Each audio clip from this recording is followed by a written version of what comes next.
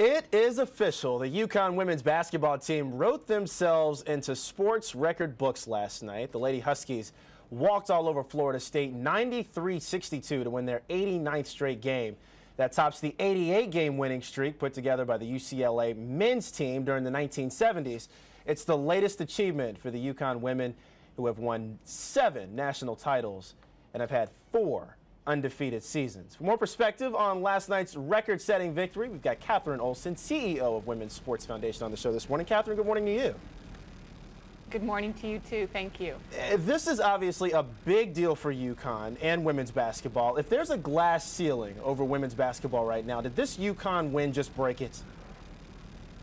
Well, first of all, congratulations to the UConn Huskies on their magnificent win last night, and it's really a time to be celebrating the streak that they have. And did it break the glass ceiling? It did break a glass ceiling. I fear that there are more out there to be broken, but it certainly broke one, and congratulations to them. If another men's team were to break this same record, you think it would have gotten more attention?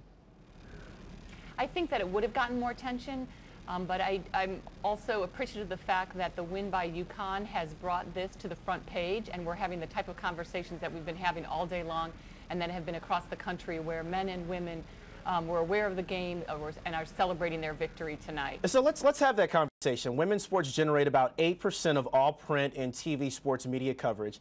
Why don't women's sports get the same attention as male teams and athletes?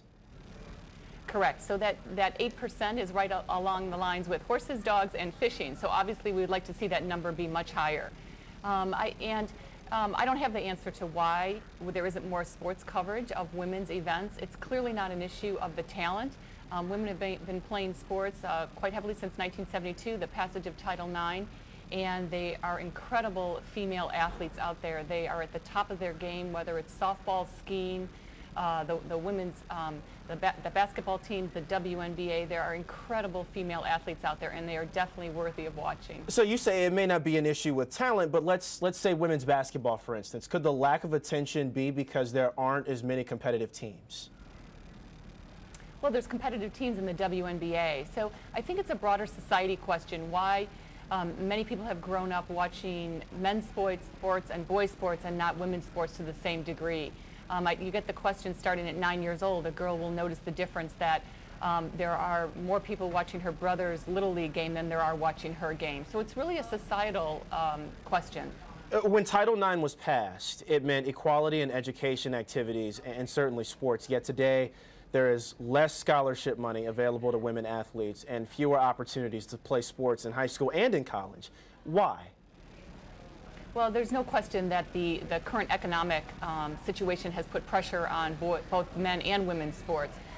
The number of opportunities has gone up by 900% for women at the high school level and has gone up for the college level as well. And actually, the participation in sports since 1972 for women has gone from 1 in 27 to 2 in 5. So there's been significant progress there. It's just that it has not followed Title IX to the level of equality that we'd like to see. There are about 1.3 million fewer sports opportunities at the high school level and about 57,000 fewer opportunities at the college level for women. And we look at this and say, oh, sports is terrific. So in order to achieve that equality, Kathryn, what will it take to fix this?